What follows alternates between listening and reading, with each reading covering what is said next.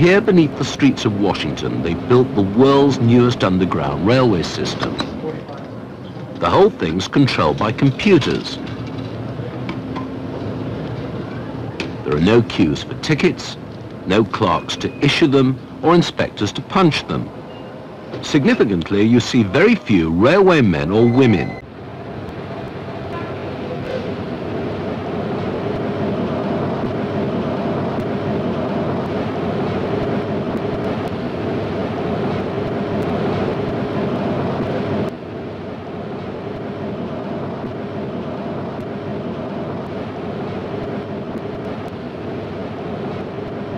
The Washington Metro, a railway of the future built now for the city's commuters.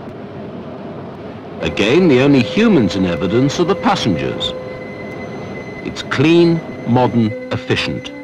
The energy, the work, the bulk of the responsibility to provide such a service, it all comes from computers.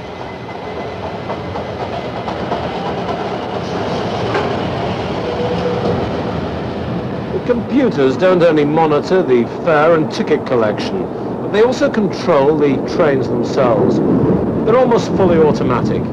The computers regulate the speed, what time they arrive at the station. They apply the brakes and start the train up again.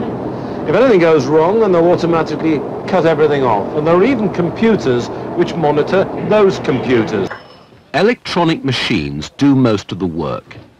It was possible to persuade the unions to accept such low staffing levels because this was a purpose-built railway, completed only a few years ago. There was nothing here before. Track 1, position 1. Call me back when that fire alarm. Hello.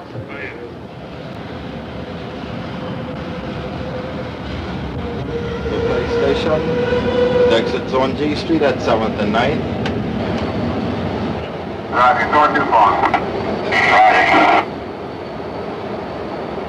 Now, it would be possible for passengers like me to be the only human beings involved, but as you've just heard, there is one person on board the train because they've deliberately built in a human factor. People like to know that there's people with people. So we have a computerized system to the edge of the state of the art. But then we always have a human being that you can contact. In the mezzanine, there is always a person that you can ask for directions. Or if one of the machines goes down or goes bad, then he can make minor repairs. In the head of the train announcements are made with a real live human being, even though we're capable of making it computerized. What's the real significance of using new technology on this? Is it a pointer to what everything's going to be like in the future? It makes it safer, it makes it more even of operation, it makes it cheaper than hiring hundreds and hundreds and hundreds of people whose salaries go up continually through the ages, whereas the machinery doesn't. But it gives a wider horizon, wider mobility to the people themselves. Computers made it possible for Washington to afford its new railway. That's because the cost of running it will remain stable. People are the most inflationary feature of any business. Their wages only move in one direction, up.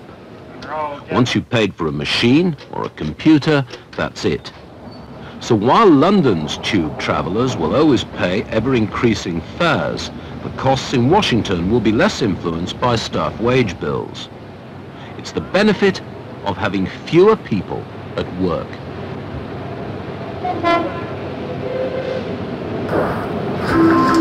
Step back to